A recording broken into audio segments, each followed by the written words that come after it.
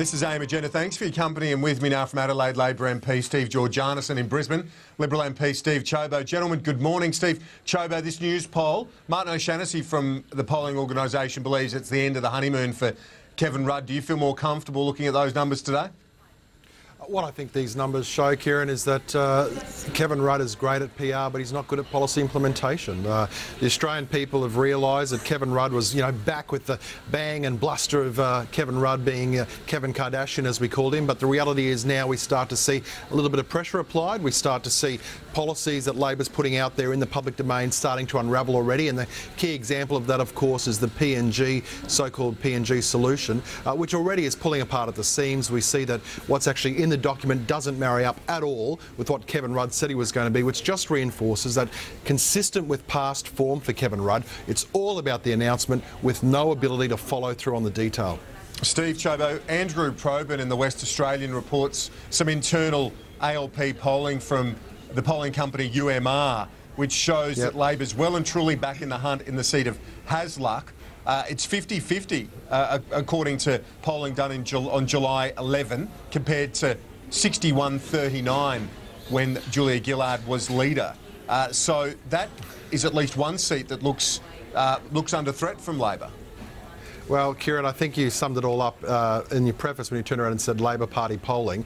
Look, I mean, the reality is this. We know this is going to be a tough fight. We know this is going to be a close election, Kieran, and we've never for one second pretended otherwise. I mean, you'd recall some time ago that Tony Abbott said it's a bit like trying to climb Mount Everest. You've just got to slog one foot in front of the other. That's what we're going to keep doing. We don't take any seats for granted, but what we do know is that when you line us up against the Labor Party, when the Australian people have the chance to look at a united coalition team, of which 16 members of the front bench have got previous ministerial experience, and you contrast that with Labor, who have been a divided and dysfunctional rabble. You've got 7 members of Cabinet refusing to serve with Kevin Rudd. We think that when the Australian people compare their options, that we believe they'll be more inclined to go with us because we've got better policies and a more united team.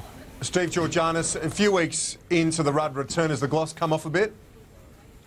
Look, all I can say is that what we're seeing is that the Australian public are sick and tired of negative politics. And I think with Mr Rudd being the Prime Minister, we have seen a real contest, and it will be tough. It always gets tough at election time, and certainly this isn't a lay down easy mezzo. This will be a tough election, and what people want to see, as I said, is unity. They want to see a debate of ideas. They want to see policies, a way forward for Australia, not the negativity that we've been seeing from Mr Abbott for the last 3 years. We want to ensure that we see a way forward for Australia with good policies, what's best for the Australian future, and these will be articulated by the Prime Minister, as we have already seen already in the last couple of weeks. This will continue to happen right through to election day. So, the Australian people are saying, let's make this a battle of ideas, a battle of policies, and a battle for a good future for Australia. Steve Georganas, a very tough policy on the PNG deal. Talking to your colleagues, how much concern is there? Obviously, many of you are conflicted over that policy because of, well, the dramatic change that we've seen from Labor on border protection issues, on asylum seeker policies. You've really moved further right than the coalition now. Well, look, this is not about moving to the right or to the left. This is not about political ideology. This is about doing all that we can to prevent lives being lost at sea. We have seen for too long, as we just heard the Minister Brendan O'Connor speak earlier, of children being drowned at sea, mums with their babies in their arms drowning at sea. This policy is about preventing people getting on rickety boats, paying people smugglers thousands of dollars and risking their lives. So what this policy says is that if you arrive in Australia without a visa on a boat, you will not be resettled here in Australia. You will be resettled in PNG and processed in PNG. It's a tough policy, but at the end of the day, if it saves lives, I think it's a good thing, and that should be our purpose. Our sole purpose is to ensure that people's safety is first, because after all, we are talking about people's lives here. This is not about lurching to the left or to the right or political ideology. It's about doing the right thing, and the right thing is to ensure that we do all that we can to save every single life and prevent people from getting on those boats, Kieran, risking their lives. and paying Okay, thousands Steve of Ciobo, dollars. I'll get to you, Steve Ciobo. You can respond directly to those points, because I think that's the key argument from Kevin Rudd. He's basically saying that Tony Abbott's fitness for the office of Prime Ministership has to be questioned when he is seeking to undermine this PNG deal. That was his assertion yesterday. Well, look, there is no PNG deal. What we have are 2 pages of an arrangement between Australia and PNG. It's not going to apply to women. It's not going to apply to children. We know that there are now currently unaccompanied minors that are still looking at coming by boat.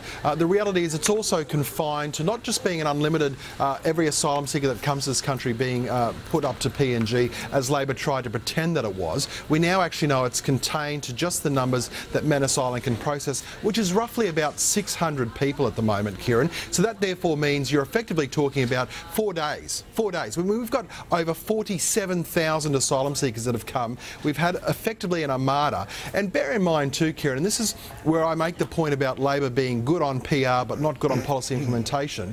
I mean, we had, from Labor in the last 6 years, we had, the East Timor solution, we had the Bali solution, the Houston plan, we were going to have a People's Congress, we saw the failed repatriation of Afghans back to Afghanistan. I mean, on every level, Labor has completely failed when it comes to border protection. And then what I find most extraordinary is like an arsonist going back to the fire.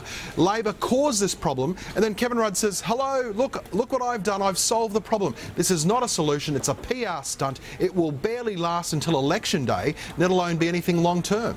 We've got less than 2 minutes to go. I want to quickly, if I can, keep you nice and tight on these answers to the paid parental leave scheme. The Greens are backing the coalition approach. Steve Ciobo, it's an unlikely alliance. Look, it is an unlikely alliance, but we welcome the Greens adopting effectively the coalition's policy. It recognises that, that they recognise good policy. It's a superior policy to Labor's because we give a full replacement wage for 26 weeks and superannuation, unlike Labor's, which is the minimum wage for 18 weeks. Steve Georganas, finally to you. This is bad policy. This will hurt working families, low-income families. What this will do is whack a big new tax on businesses, which will in turn pass it on to the consumer. So when families are at the supermarket at their checkout, they'll be paying more because of this tax on businesses. When they're at the banks doing business, they'll be paying more fees because of the big tax that businesses will be facing to pay for this parental paid leave. This will give executives on over $100,000, over $50,000 pay, while a cleaner on less than a third of that will be lucky to get $20,000. So it's bad policy. Gentlemen, and I think the only friends Tony Abbott can find are in the Greens at the moment on this policy. It's a replacement salary. Steve Ciobo and Steve Georganas, thanks very much. A lot of folks on the royal baby, but Steve Georganas, congratulations to you too, new grandfather at the weekend. Oh, thank you. Great news there too. Thank you. Well done. And that's, Steve Georganas, Steve Ciobo there. We're going to take a quick break. When we return, we've got Martin O'Shaughnessy from Newspoll, Sarah Hanson-Young of the Greens, and also all the latest on that good news out of the UK with the new Prince. Stay with us.